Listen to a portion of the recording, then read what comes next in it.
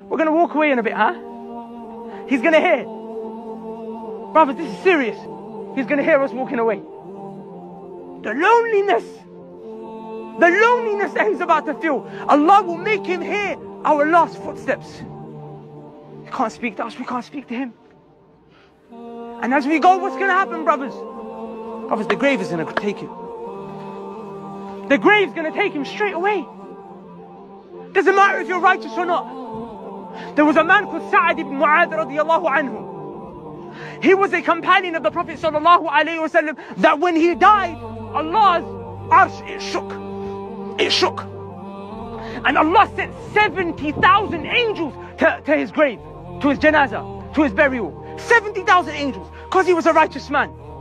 And the Prophet said, if there was anyone that was going to be safe of the grave when it takes them, it would be that man. But the grave even took him.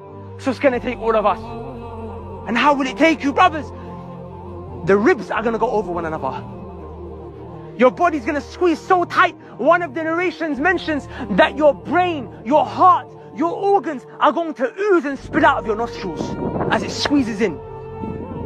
Brothers, that's real. That's what's about to happen.